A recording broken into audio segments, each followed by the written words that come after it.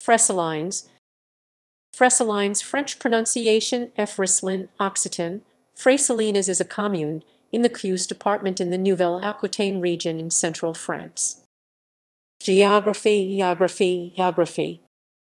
A tourism and farming village situated some 20 miles 32 km northwest of Gurit at the junction of the D76 and the D44 roads, where the river Petite Creuse joins the Creuse. Population. Sites. The Church of St. Julian, dating from the 12th century. The two 15th century chateaux of Piguelin and Vervix. Two 15th century chapels. Personalities. Maurice Rollinet, 1846–1903, poet, lived here. Gustave Geffroy, 1855–1926, writer, lived here.